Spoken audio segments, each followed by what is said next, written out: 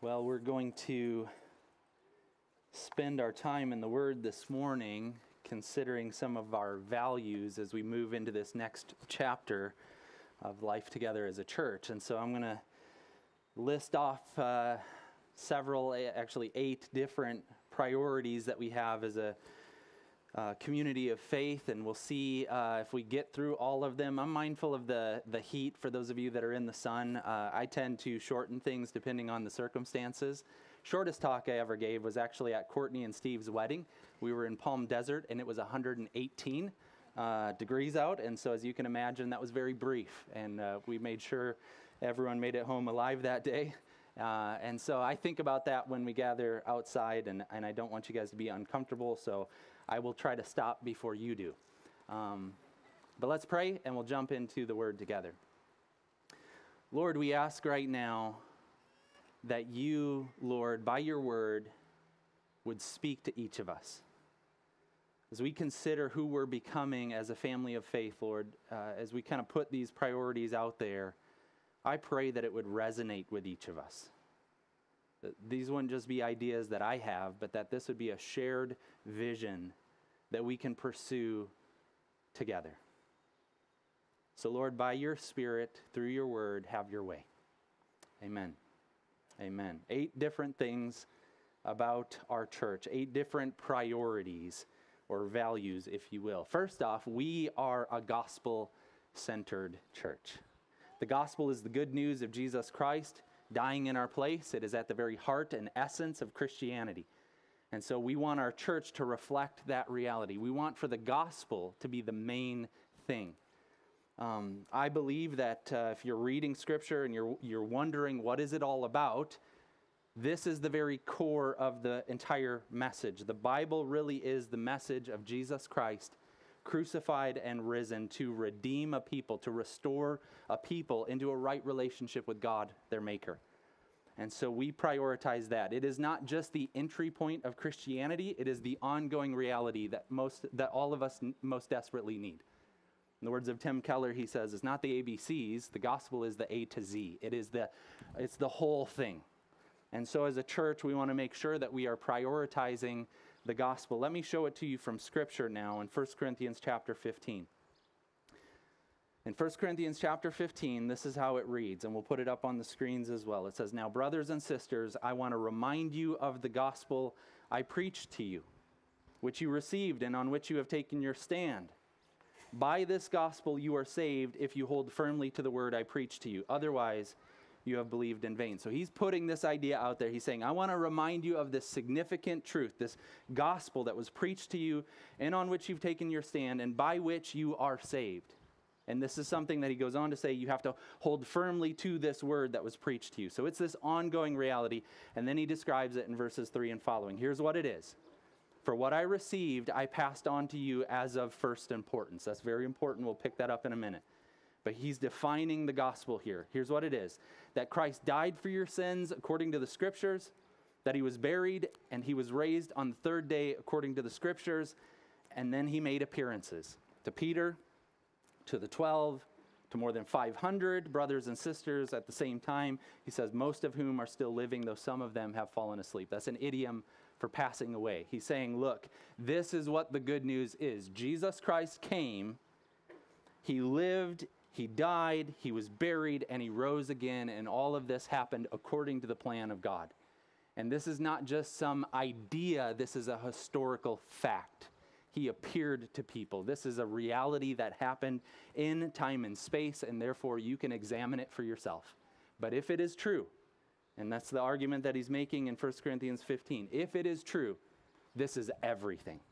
If it's not true, Christianity is pretty worthless. If it is true, however, that Jesus Christ came and did these things, he died, he was buried, he rose again, according to what the Scriptures actually predicted would happen, then this is everything. It is a matter of first importance. It is the most important thing that we could rally around then. The gospel is at the very core and essence of who we are as a church. We want to be a gospel-centered church. We want to prioritize the good news of the gospel in everything that we do. Now, this shows up as well in our statement of faith. As we think through our beliefs, what we believe, we say, okay, well, we've got matters of first importance. We're gonna put that out in the lead. We're gonna say this is really what we can rally around. If you think about our congregation, we've got people from all different walks of life. 85 of us were from Central Christian Church, a part of the Christian church movement, the Restoration movement, and we launched this campus. We've picked up people from Lutheran backgrounds. We want to keep them on board as we move ahead. We've picked up people from Baptist backgrounds, Southern Baptist, American Baptist, USA. We've picked up people from all these different places. We've picked up people from charismatic churches like Assemblies of God and Vineyard churches and other places like that. And so the question then is, well, how on earth, Core, do you expect to keep everyone together? If you're coming from a diverse experience of backgrounds, how on earth do you ever imagine you're going to be able to hold all these people together? Well, here's how. The gospel. The good news of Jesus Christ. The gospel, the matter of first priority, we're going to lead with that. We're going to say this is what we can all agree on. This is not lowest common denominator theology, but we're just saying this is our rallying point. And then we build out concentric circles. This is first importance. Then we've got convictions. Then we've got preferences. Now, these other areas we can have discussions about. We can have disagreements about. But on matters of first importance, we say this is what we are about. We are about Jesus Christ crucified and risen for us. So there's a prioritization of the gospel. We are a gospel-centered church. It is at the core of who we are. It will be a key feature of everything that we do. Secondly, we're a word-driven church. We are a people who believe that this is God's word, that God communicates to us by this book, that through His Spirit, by His Spirit, through this word, He actually speaks to us today. And so the way that we design church and the different things that we do together reinforces that conviction. It's not simply that we can't think of anything better to do than to open the Bible. We actually believe that if by doing this, God will show up and He will be glorified. So let me show it to you then from Scripture. This is 2 Timothy 3, verses 15 to 17, and the verses actually land in the middle of a sentence. So Paul is writing to Timothy, and he's explaining some things, and we're going to pick it up in verse 15. But he says, "From infancy, Timothy, from infancy you have known the Holy Scriptures, which are able to make you wise for salvation through faith in Christ Jesus." He's saying, look, dude, ever since you were a boy, you were exposed to the Scriptures. You have a spiritual heritage. You have a believing mom and a believing grandmother, and they opened the Word to you. And he says, you know these Scriptures, but they're not ordinary Scriptures. They're not just like words on a page. This is God's Word. These Scriptures are able to make you wise unto salvation through faith in Jesus Christ. He's saying that even the Bible that they had at that point, because the New Testament wasn't completed, but what they had to that point, the Old Testament Scriptures were able to bring people to saving faith in Jesus Christ. Then he goes on to say it like this: all Scripture, verse 16, all Scripture is God-breathed and is useful for teaching, rebuking, correcting, and training in righteousness, so that the servant of God may be thoroughly equipped for every good work. The Bible, then, is useful for us. It is the instrument that we need to ensure that we are pursuing what God wants for us. This is God's word to us, and it can accomplish all the things that we hope to do as a church. So we believe in the power of Scripture. We are a word-driven church. That informs how we design our services. We read the Scriptures. That might seem boring to you. Like, dude, I know how to read. I can do this at home. You know, you just tell me what section we're going to do. I could read that myself. You're going to stand up in front of a group of people and read? Boring. But what if that's actually a conviction that reading the Scriptures publicly is an important thing to do? Paul, in another letter writing to Timothy, he says, devote yourself to this. Devote yourself to the public reading of Scripture and prayer. So as a church, we say, look, we're a word-driven church. This is a conviction of ours. We believe God speaks to us through this. And so a part of our service will actually be the naked reading of Scripture. There's no music accompanying it. There's nothing else going on at the same time. We just say, God, speak to us. We're going to read it. We're going to listen. And we're going to believe that you can communicate to us. And it can be a profound thing. And by doing that week by week, you actually are being exposed to a tremendous amount of the Bible. This week I've been working on our website and the library of resources that we have and just going through the stuff we've done together over the last few years. And I think you'll be surprised by the amount of Bible that you've encountered if you've been a part of this church week by week. That is a conviction of ours, that God speaks through His Word, so we follow suit and design our church accordingly. We preach the Scriptures, whether it's myself or another member from our congregation standing up here, we are preaching the Scriptures, and you'll notice that it informs both the content and the style, that the content is full of the Bible. I prefer to take kind of paragraphs or bigger chunks and say, I'm going to let God have His way in this time, and I'm just going to read it, and then we're going to try to explain and apply it so that we all walk out of here with a confidence that we've heard from God and we understand what the expectation is then for this week. The style, as you think through the style of preaching that I've been doing now this whole time, you might think, okay, well, that's not the most impressive kind of preaching, and I agree with that. But as a conviction, this is what I want to do. I love how Paul, in another place, he talks about how he doesn't speak with wisdom or eloquence, but he comes with fear and trembling. He believes that the power of the gospel is enough. And so that is also my conviction, and I believe that the style of preaching and the style of the services that we perform ought to revolve around what God says to us in His Word. So the Word is going to, in the words of Martin Luther, the Word is going to do the work. God is going to do the work by speaking to us. The late P.T. Forsyth, he put it like this: if we're not going to use our Bibles, it's of no use building our churches. We're not just trying to put out a design for here's how we're going to do church. We're going to footnote it with Scriptures. We're going to kind of reference Scriptures, but really we've got a plan, and we're just going to go after it and try to build this thing. No, we believe that God can accomplish what He wants to accomplish through His Word by His Spirit. So we are a word-driven church. Third, we are a relational church.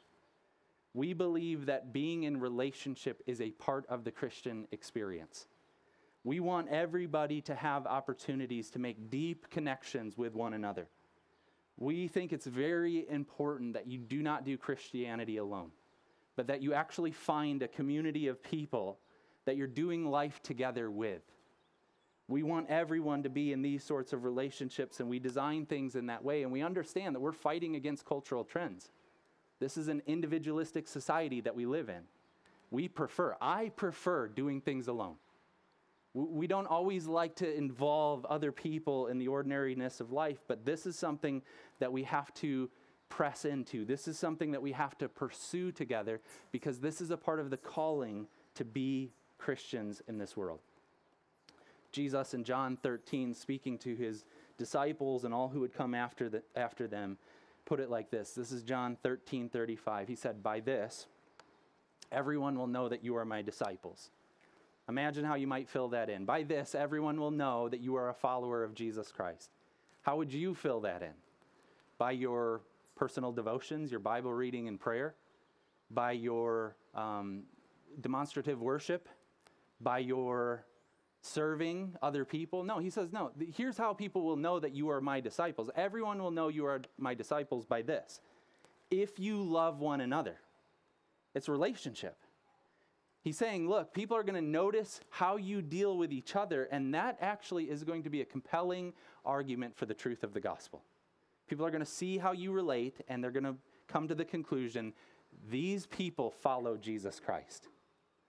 Now, I'm aware that this is hard, and I'm also honest enough to say I'm horrible at this. But we believe that our groups can be a place where this comes true. And we're going to aim in this direction, even if we're not fully doing it at this moment, but we're aiming in this direction.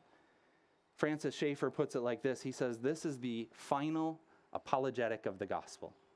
Apologetic would be kind of the defense or the argument for it. This is the reasoning that proves that it's true. He's saying communities who do life together on mission are the apologetic of the gospel. They are the things that make Christianity plausible for people.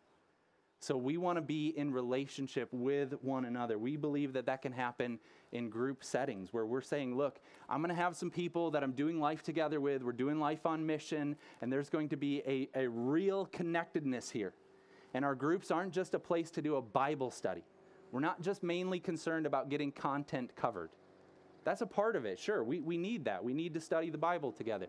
But we want to do life together so that we can encourage each other, love each other, assist each other, and do life on mission together. We want to have open homes and open tables. We want to mingle the Christian community with the watching world. We want neighbors to come in and to see the way that we interact with each other and say, they must follow Christ. They must be followers of His, because look at how they deal with each other. Again, I am horrible at this. Some of my group are here today, and they can say, yeah, dude, you're not doing that, but at least we're aiming in that direction. And that's an ambition that we have. We want to be a relational church, and it's going to be something that all of us have to buy into and move in that direction. All right, we want to be a missional church. The fourth thing I've got down here is we are a missional church. We believe that the real identity of the people of God is that of the missionary people of God. That God sends us in His name with His authority to be His representatives in the world. Let's look at John 20:22. Jesus said, "Peace be with you. As the Father has sent me, I am sending you." And with that, He breathed on them and said, "Receive the Holy Spirit." But here's what I want you to notice. He is telling His followers, just like He has been sent, He sends us. Just like He has been sent by the Father, He sends us in His name. We are the missionary people of God. It means that wherever we go in His name and in His authority. We go on His errands. We have His purposes in mind, and we want to embrace that so that we're thinking about, okay, we gather together on a Sunday. That's a part of our church experience, but that's a small part. In fact, a very small part compared to the reality that our entire lives are a part of the mission of God. We scatter from here and we go to different workplaces and into our different families and circles of friends and neighbors, and we go as representatives of Jesus Christ. We go as the missionary people of God. So the philosophy of ministry then is missional, meaning we care more about equipping you to go than trying to get other people to come. Okay, let me give you a couple different categories so you can think through it. This is language, I think, from Rick Warren of Saddleback. He said, what matters when you pursue a missional philosophy of ministry is the difference between seating capacity and sending capacity. Seating capacity is, how many people can we get together for our events? How many people can we get to register for the stuff that we produce?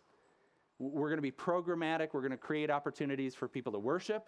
We're going to create opportunities for people to serve. We'll create opportunities for people to pray. We'll create opportunities for whatever you need as a Christian. We'll do it for you. And we'll measure the seating capacity. How many people show up? And we'll pat ourselves on the back. If it's a big number, we'll be really discouraged if it's small. Missional philosophy of ministry says what we're going to care about is sending capacity. What we're going to measure is not what we're doing for you, but what you are doing. Your capacity to live on mission is the thing that we measure. Your ability to go away from here and to live on mission with the other members of this church, that is a big deal. And so we're a missional church. We're trying to encourage and equip you to go and do life together on mission. So that involves evangelism. We're an evangelistic church. We want people to hear the news of the gospel and to come to saving faith in Jesus Christ. Matthew 28 puts it like this. This is Jesus speaking, and He says, "All authority in heaven and on earth has been given to me. Therefore, go and make disciples of all nations." He's saying, all authority is mine, and I am now sending you to go and make disciples. How are disciples made? They hear the news of the gospel and they respond by faith. That is the making of a disciple. We want to do that. We want to equip you to share your personal testimony. We want to equip you to share the good news of the gospel. We want you to feel comfortable that if you were in an elevator with somebody and you had 30 seconds to explain what the gospel is, you would feel totally, well, not totally, you might feel terrified, but you would feel capable of doing this. I know what the gospel is, and I can share it, and I can believe that the Holy Spirit could use that to change somebody's eternity, to bring about salvation. So we want you to be sharing the good news of Jesus Christ. We want to be evangelistic. As you go to your workplace, we want you to be thinking about, this is my mission field. These are the people that I have relational capital with, and I'm going to leverage that for the sake of advancing the gospel of Jesus Christ. So we are an evangelistic church, but we are also a disciple-making church. Jesus didn't stop there and say, make disciples. He continued on, and he described what would need to happen from there. He says, all authority in heaven and on earth has been given to me, therefore go and make disciples of all nations, baptizing them into the name of the Father and of the Son and of the Holy Spirit, and teaching them to obey everything I've commanded you, and surely I am with you always to the very end of the age. He says, don't just make disciples, baptize them into this experience, and then equip and train them, teach them everything I've commanded you. Now, what does that mean? What does it mean to do discipleship? Does it mean produce courses? Like if we're going to disciple people, we just have to get them the content? No. Think about how Jesus did discipleship. What was his strategy? 3 years, life on life. You come with me, you live with me, you watch me, you observe from me. There will be lessons peppered in here. I'll teach you some things along the way, but you need to watch and see what Christianity is really like.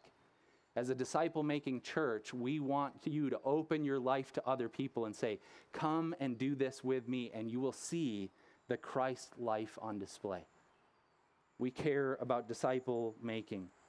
Dawson Trotman, the founder of Navigators, he would put it like this. He would say to people, where is your man? He would say to young men, where is your man? I'm really thrilled if you can share your faith and somebody becomes a Christian, but then what? Where are they? Are you helping them grow to maturity in Christ? We don't just want to create spiritual orphans. We don't just want people to become Christians and then say, good luck. It's on you from here on out. We can point you in a certain direction. No, we want to say, if you're now a follower of Christ, you are my responsibility. And I'm going to walk beside you and help you along the way. I'll hustle through these next two. I see you getting warm. Let's hustle through these next two. We care about discipleship. We're a disciple-making church. Number 7, we are a Spirit-filled church. We believe in the Holy Spirit of God filling his people, and that is what makes us special. John 20, verses 21 and 22, we already referenced this, but look at it again. It says, Jesus said, peace be with you. As the Father has sent me, I am sending you. And with that, he breathed on them and said, receive the Holy Spirit. Harrison loves Cheez-Its right now, and Reese hates them, and Harrison will be eating Cheez-Its, and he'll go sit next to Reese just to bug her, and he'll be like, and breathe on her, and it drives her bonkers. Jesus breathes on them, and you might go, okay, that's kind of strange, but what is he doing here? No, he's doing something symbolic of, I am giving you my Spirit. I am giving you my Spirit. In order for you to accomplish what we've already laid out here, you will need the Holy Spirit of God in you. This is not something we can do in our own strength or ingenuity. This is something that we will be desperate for God to show up. And if he doesn't, it's not going to work. And if we can do something without him, I'm not interested. We are pursuing this incredible mission of being Spirit-filled and advancing the kingdom of God on this earth. So we need the Spirit of God. In the words of Ray Ortlund Jr., he says, without the Spirit, we get dry. Without the Word, though, we get weird. We need both, right? We don't just want to be all Word all the time and be dry. That would be kind of where I land on the spectrum. But we need the Word. Otherwise, we get weird. Some of you are on that weird spectrum. And I get that. We need each other. We're going to do this life together on mission, and we're going to do it filled with the Holy Spirit of God, and we're going to believe that God is going to show up in a profound way. Finally, we are a worshiping church. We are a worshiping church. We want to help you be a lifestyle worshiper, meaning not just coming together on a Sunday and lifting your voices, but being able to do that in all the nitty-gritty details of life. 1 Corinthians 10 puts it like this. This is verse 31. So whether you eat or drink or whatever you do it all for the glory of God. There's this way about Christianity where everything that you do can become an act of worship. Romans 12 describes it like this. You are a spiritual sacrifice. You are offering your life as this spiritual sacrifice, holy and pleasing to God. This is your act of worship. Your life for God. Doing everything for God. We want to help you do that. We want you to go to work worshiping. We want you to parent while worshiping. We want you to do your schoolwork worshiping. We want you to be an unceasing worshiper. And we expect then that we'll also come together as a body and worship together. Sunday mornings will be those moments where we punctuate our week-long experience of worship with a shared experience together. Hebrews 10, 24 and 25. Let us consider how we may spur one another on toward love and good deeds, not giving up meeting together as some are in the habit of doing, but encouraging one another, and all the more as you see the day approaching. We want to be a worshiping people who are doing it on our own and then coming together as a church family and worshiping God because of what he has done, encouraging each other, equipping each other, and then deploying so we can go and do life on mission. And we do that mindful of the fact that one day he will return, and we want him to find us as good and faithful servants. People who are doing his work in this world. People who are representing him well. And so with that in mind, let me pray, and I'll invite the band to come again, and we'll worship together. If you would, please stand, and I'll pray over us, and then we'll step into worship. Lord, as we this morning have reminded ourselves of some of the priorities that you've placed on this family of faith, I'm praying that you would help each of us to embrace these different values, that we would get excited about them, that we would share them, that we would cherish them, that we would be champions of them. Lord, we're grateful that you call together communities of faith to be your church, an embassy of heaven in a broken world. We want to represent you well. We want our church to be a place where people come to know the Savior, Jesus Christ. And so, Lord, help us to do that. Give us more of yourself. We need you. We can't do this on our own. Give us more of you, Lord. We pray in your name. Amen.